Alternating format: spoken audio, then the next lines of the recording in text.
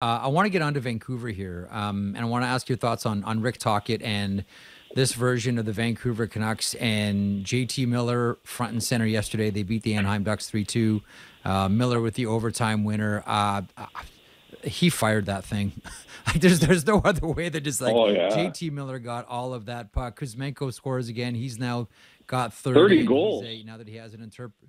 I know, like Kuzmenko with 30. He's a great interview. He's trading sticks for bananas with kids and doing great, great interviews afterward, like with his newfound translator, but Kratzoff there.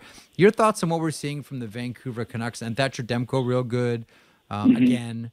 Your thoughts on what we're seeing with this Rick Tocchet-led Vancouver Canucks squad? Well, I think you can start to see the change in attitude. There's no question about that. And I know that there's people like these wins are not good. Like just fold the tents and go for Bedard. But you have to teach attitude, right? And I think we all wondered what would happen after the coaching change in Vancouver. The players there clearly liked Boudreau as a person. The story he told about they gave him the WWE belt on his last game as a coach so he could have it when he left. You always wonder, okay, what happens when a popular guy is out, especially under the circumstances that it happened.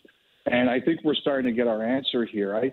The thing for me is that I always believe that the best of the best at anything, they want to get better. They want somebody in charge who's going to be committed to making them better, that they think has a lucid plan and they know where they're going. And, the one thing for me, it's pretty clear here that Tocchet, he's a pretty simple guy to play for, I think. He's like, I want you to play hard. I want you to compete, and we'll work from there. And I think that, the Canucks players are clearly like the message. Like, there's still a lot of, I was talking to somebody after the deadline was over, and they're like, I think the players there feel the only negative thing about the deadline is over is that they still know that this could be like some wild stuff could happen in the summer. Like they'll see where this goes, but I think they're enjoying not having to think about it and just playing.